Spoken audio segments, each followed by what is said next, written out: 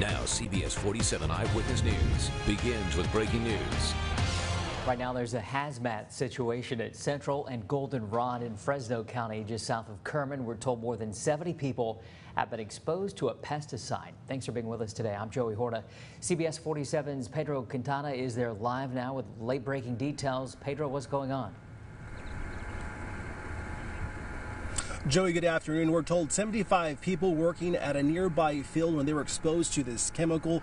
Currently, right now, those workers are being rinsed off with soap and water at this facility nearby right here, where currently the hazmat has been set up right now. Now, joining me right now is Fresno City Fire Captain Oscar Betancourt from the hazmat team. Oscar, can you just talk to us in regards to how many people are complaining of symptoms?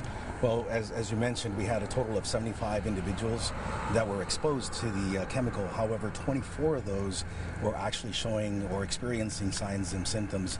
Out of those 24, we ended up transporting 3 of those. And in regards to 3 of them were transported, what were the symptoms they were complaining about?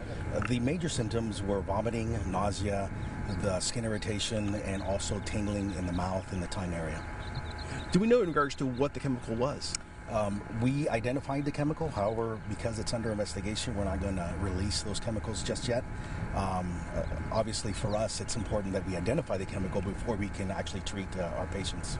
Do we know in regards to how they were exposed to this chemical? All we know is that they were in an orchard and there was a tractor with a sprayer. We don't know exactly the details as to what happened. We're going to let our investigators deal with that. Okay.